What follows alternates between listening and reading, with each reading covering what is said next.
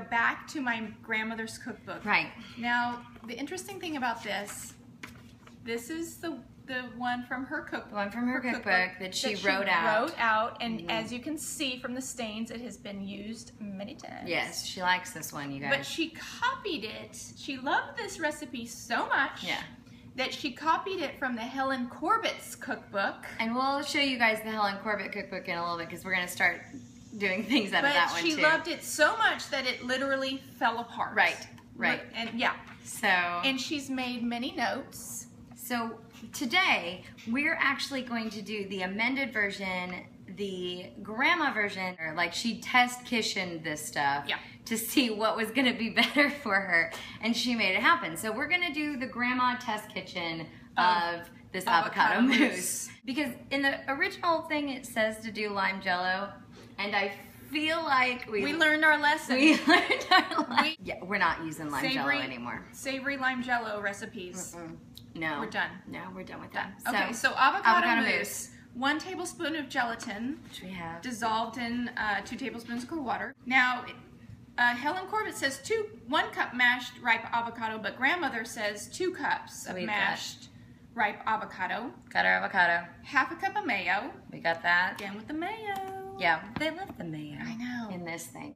Half a cup of cream, heavy cream whipped. Yeah, we're gonna whip it. And then grandmother's whip it good. Grandmother's additions are lemon juice. So I'm just assuming like just squeeze it in. Onion juice, which I know about because I know that my grandmother has used this before. And all you do is you grate an onion and then you like squeeze the juice out of it through cheesecloth. Through cheesecloth or through she would use like paper towels. Okay. And just like squeeze it through and you use that juice to flavor things. So. Tabasco. We got Tabasco. Paprika. And salt. And then, I mean, it does.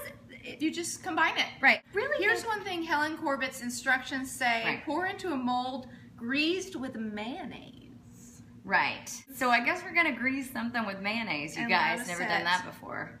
Okay.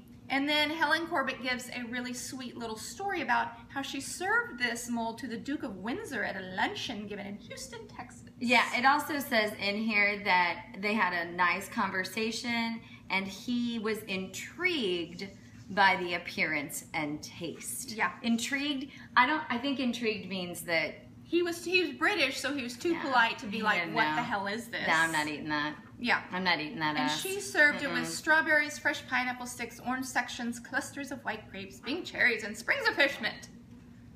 Oh.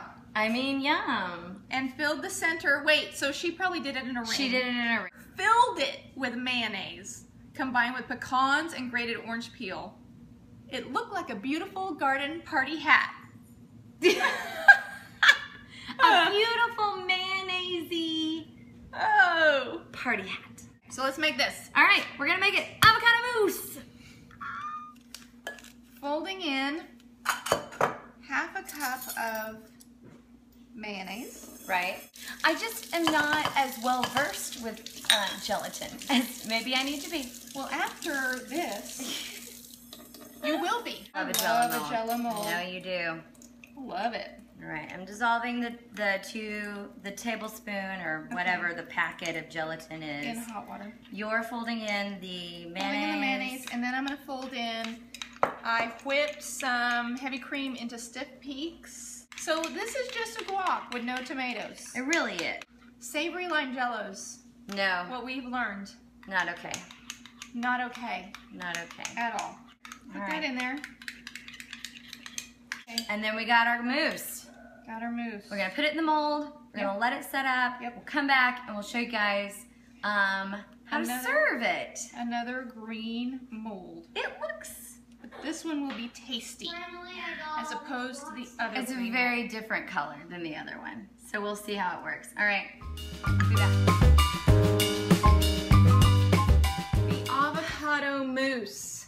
Okay, so it's halfway set and halfway not. Mm-hmm. We feel like we should have used more Jell-O because we should have used two packets of gelatin. Oh. But I mean, it did sort of. If you had 2 packets of gelatin, you could do it. But right now, it's guac. Yeah, and it's super hot in here, so because we're trying to conserve energy, blah blah blah, love the environment, blah blah blah. It's 1,000 degrees. But so it's melting really quickly. Yeah. So we're gonna do this quick like a bunny. Tostito. Tostito. We've got our little corn chips. We're going in, and here we go. It's guac. This is just guac. It's very light. Mm-hmm. It's airy. Yep. But it has all the classic flavors, except for there's no tomato. There's no tomato and there's no pepper or spice, really. Yeah, there's no spice at all. No. There's the onion, a little bit of the onion from the juice of the onion. But there's no chunks in this. No. It's smooth. It's a smooth guac. And if we had added 2 packets of Jell-O, like my instincts had told me, it would be a firm guac. I'm just going to scrape this into a bowl. Yep. And we're going to call it guacamole in the bowl. This is the smoothest guacamole you'll ever eat. Guacamole mousse. Guacamole mousse. Thank God we didn't put the lime Jell-O. Oh my God, it would have been disgusting. But it's very light in texture, very light in flavor. As for the asparagus Jell-O that we made, this has an avocado taste. The other one with the asparagus Jell-O, it did not taste of asparagus. No. At all. It just tasted of lime Jell-O. And so I think your grandmother was right in she was right in crossing out. In her own little test kitchen Helen thing. Corbitt was wrong. She was wrong. My grandmother was right. Yeah. Yeah, she was right. I know it looks a little gross. No, but it is What were tasty. you supposed to fill in the middle? Remember, Helen Corbitt had filled with, imagine this filled and brimming with mayonnaise. Oh, remember it was like mixed in mayonnaise. Mixed in nuts and... It wasn't an orange rind or something? Yes, orange rind and nuts and pecans mixed in with mayonnaise and mounded. Can you imagine? Gross. Oh. That would be disgusting. Oh, it would be so gross. I think this is really... It's good. It's not gross. I would do this again and add tomatoes and make a mold. I'm gonna do it. Game day. Put the tomatoes and things on the inside. Good thinking. Oh, watch party? Watch party? For anything. Any watch. Oscars, Tonys, Golden Globes, OU, Ohio State, Orange is the New Black, whatever you're watching. Watch party. Guacamole, mold. If you want something fancy and you want it to be molded, it's still cute. I would make this again with some alterations. It's starting to melt. It is, because it's literally 82 degrees in here. Okay, guys. Avocado mousse. Avocado mousse. Try it. Make it. You're really gonna like it. Make it. Hey guys, thank you so much for watching. I hope you enjoyed.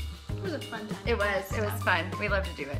Yeah, so if you have crazy recipes, vintage recipes, old recipes, grandma recipes, anything that you think is disgusting in nature, maybe came from your great-grandma, maybe came from your auntie, whatever. We want to know. We do. We really want to know. So just put it in the comments. Yeah. We'd love to see what you have. Yeah, so share with us. Leave it in the comments. Yes. Recipe Archaeology. And stay tuned every week. On Tuesdays. Tell your friends. Don't forget Tuesdays.